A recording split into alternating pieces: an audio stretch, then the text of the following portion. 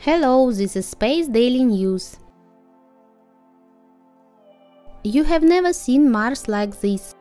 Recently, the New York University of Abu Dhabi released an 88-page look at Red Planet, dubbed the Atlas of Mars. The atlas is free online and uses spectacular imagery taken from the United Arab Emirates Space Agency's ambitious Mars Hope mission. Mars Hope was launched atop of the Japan rocket from the Japanese Space Center on July 19, 2020 and arrived in orbit around Mars on February 9, 2021.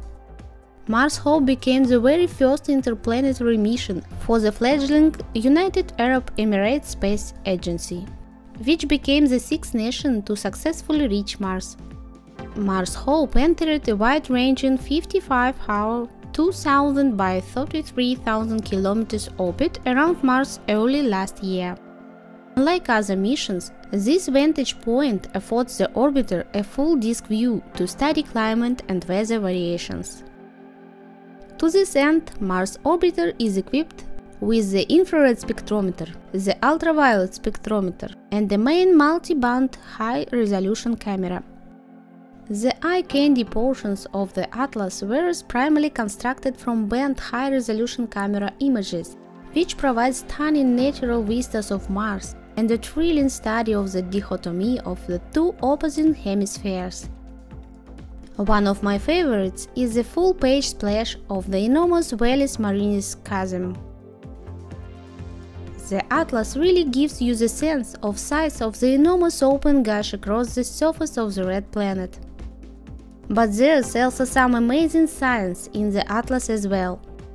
Towards the second half of the book, we see studies of ultraviolet day glow, daily surface temperatures, and something we generally don't think of when it comes to Mars: its tenuous magnetic field.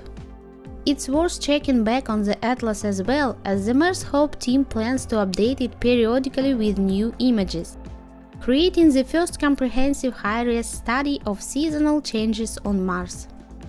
The Atlas ends with a set of beautiful crescent phase images of Mars, pole caps and all. This really gives you a sense of you are there, standing in space and gazing upon the red planets in living color. These are views that human eyes have yet to see in person.